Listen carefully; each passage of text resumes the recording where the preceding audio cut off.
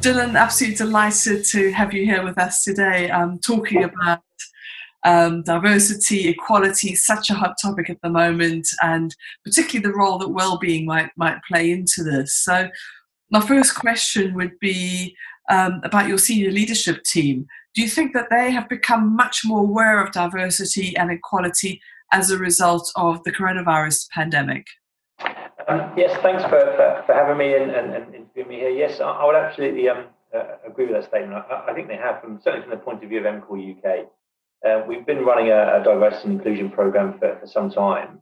The last 3 years in particular, we've focused really solely on gender and about making it a more inclusive place for our female talent and a more engaging place for our female talent to work. And we have actually started to progress that out to the other protected characteristics.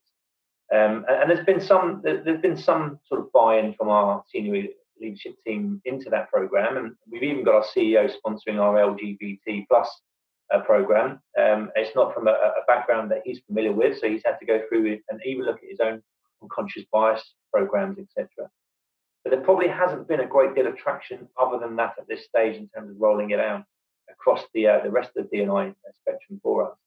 But where COVID has had an influence, what I guess we've started to see is the effect that it has on those positions from a social-economic point of view, where most of our ethnicity and diverse workforce is probably lower down the grading structure. And that's probably the areas where I guess our senior leadership team haven't seen too much focus in the past. But certainly now with COVID and the results of having to send people, have them working from home, the risk factors associated to BAME backgrounds, and what that means to them in terms of the COVID virus itself, it certainly brought it more into focus. We met as a senior leadership team almost daily from March 23rd onwards. It was quite a challenging time for us as a leadership team, and I formed part of that board of directors for the ELT. We call them executive leadership team. And our discussion points were around the health and safety aspects of things and what we need to do from a legislative point of view too. But the focus became much more focused on the individual. So we started to then categorise the different employee base that we had, and what more could we do to them. And I guess one of the things for us, one of our clients is Public Health England. So we're a facilities management outsourcer. Public Health England is one of our clients.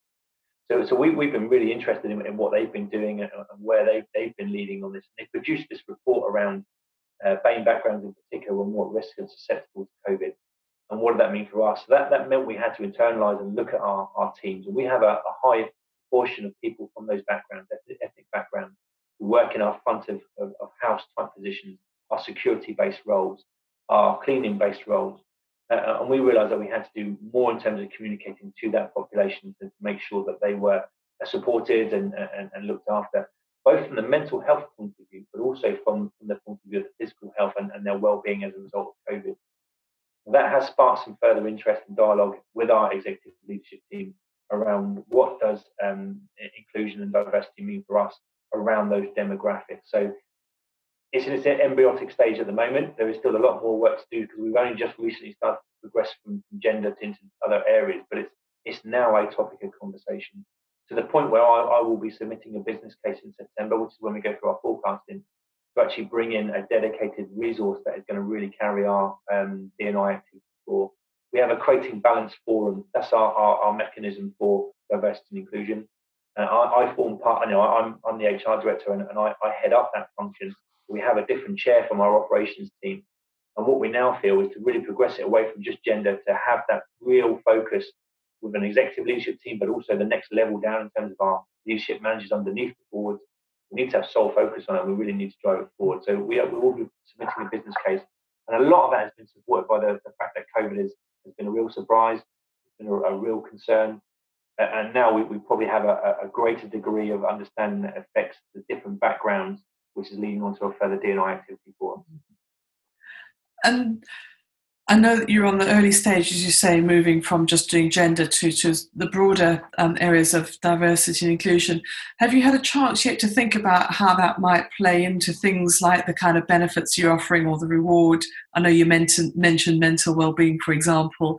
Is there maybe one or two examples of where you are able to do or where you think you're going to be focusing differently in the future?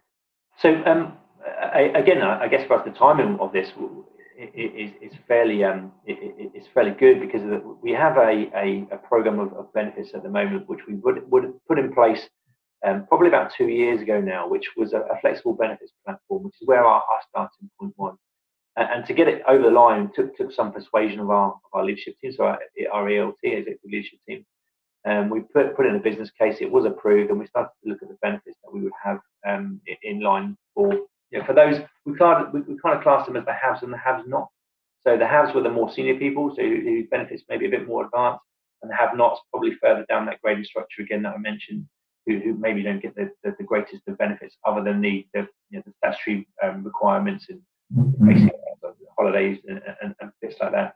And that has evolved into a wellbeing platform. So as that journey started to evolve, we moved it away from being a flexible benefits platform to being a platform that is wellbeing driven, that has flexible benefits associated to that. So we've moved it, we've kind of flipped on its head almost. So it's this wellbeing stance. And as a result of doing that, we already have some really good things in there, like our EAP is very strong. It's a really good take up. We use the information we get from there to also make some targeted interventions. We've produced a number of HR dashboards that all of our heads of and all of our account leads for the different functions that we have get on a monthly basis, which hones down into certain areas around absenteeism, turnover, age demographics, all of those things. So we've had that anyway. But what we have started to realise that with the mental health aspect, if our D&I program is correct, it's going to help to improve on the well-being and mental health of the individuals. Again, certainly from those backgrounds that may be underrepresented in our business. We've moved away from just calling it D&I, as I said, it's the Creating Balance program. And that's really to look at how we can become a more inclusive organisation to work for. And what so we use a third-party consultant to support us, and we are using them to focus on benefits that will associate with the different areas of D&I for us. So we're starting to look at things around discounts for buying office equipment or equipment for home working for people that may be disabled, and what we can do to support those home workers. We're looking at things where we can perhaps have more inclusion activity for our Black and ethnic minority workforce. We're using that external consultant mixed in with some of the existing benefits that we already have to see if we can find another mechanism for supporting on the D&I process. So our benefits aren't necessarily going to be solely linked to D&I, but they are expanding to include areas where we think we need to touch on things, as I mentioned, like disability, for instance, where we can add some value into that. One of the areas that we have noticed from a social, economical background, I suppose, or an area where our workforce who are not earning as much as others, or benefits may not be there, is around private medical care. Whilst we can't offer private medical care to everybody, what we've been able to do is through driving down some of the sort of buying power that we've got as a large organisation, is to be able to provide annual health checks for employees at a greatly reduced rate. And we've used that particularly to sort of target some of our BAME background areas where there are high risk to certain things. And we've used COVID as part of that as well to push some of the communication is around, why don't you look to, it doesn't cost a great deal. You can take it directly from your wages. Why don't you look to go and get yourself an annual health checkup? And those are some of the things that we've been able to do. And we've also brought in a financial organisation to support us in terms of debt consolidation as well. And again, we're seeing further down our employee, maybe not necessarily just for the D&I aspect of things, but again, from that social sort of economic background, we've been able to see that a lot of our staff who may be low earners are probably the ones that like to have high debts. And what we've been able to do is consolidate those debts through the payroll process. So they're paying it off through payroll on a monthly basis at a greatly reduced rate of interest. So they pay it off earlier. But our aim isn't just to get them to pay these things off, it's to also get them to start saving as well. So we've opened savings accounts and things like that. And again, we found that that's really useful in the process for our Creating Balance program, where we've been able to educate people that may not necessarily think about saving because they're not from that kind of environment or that background. And we started to turn some of those people that are high debt people into savers. It's only a small level at the moment, but it's starting to gain a bit of traction. And again, that's the kind of some of the areas that we're looking to progress. And what we see from there is a bit more, it really from the return on investment for us, a bit more stickability. We've got more employees staying with us. Our turnover rate has dropped drastically in the last few years. So we're starting to see people are staying with us who potentially may have left for a few quid more down the road for those lower based roles, which again typically would be our BAME-based employees at the moment. That is really interesting, and some great examples that other employers can use. So really appreciate you taking the time and sharing that with us today, Dylan. No problem. And good luck with the journey, and good luck with the new plans from September as well. Thank you very much. Great to talk to you. Thank you.